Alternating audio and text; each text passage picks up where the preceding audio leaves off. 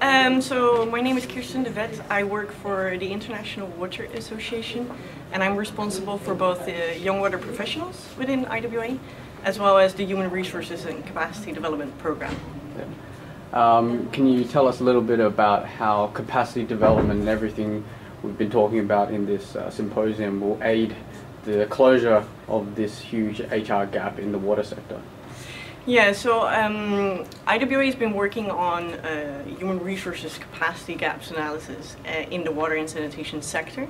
I think one of the most important things is to know when we're capacity developing, we should be knowing what our need is. Yeah. So in order for us to really gain an understanding as to how can we address it both at institutional level, at organizational level, and at individual level, we need to know and understand what type of qualifications are needed, what type of organizational structures and organizational needs are required in order to deliver these services effectively.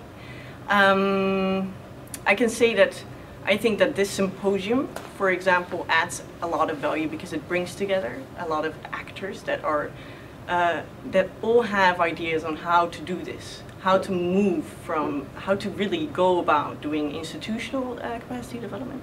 Rather than only stating you need institutional capacity development, we also need to go to that extra step and say, but how do you do that and how do you go beyond this? Okay.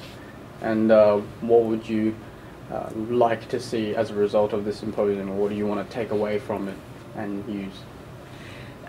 Very good question. So first of all, my take on this symposium was I would come here a bit open.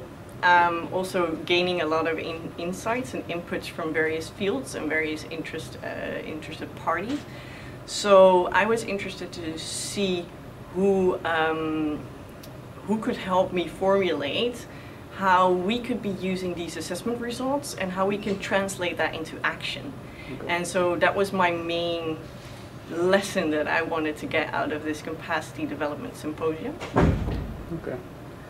Well, that's all we wanted to ask. Thank you very much for that. Thank you. Cheers.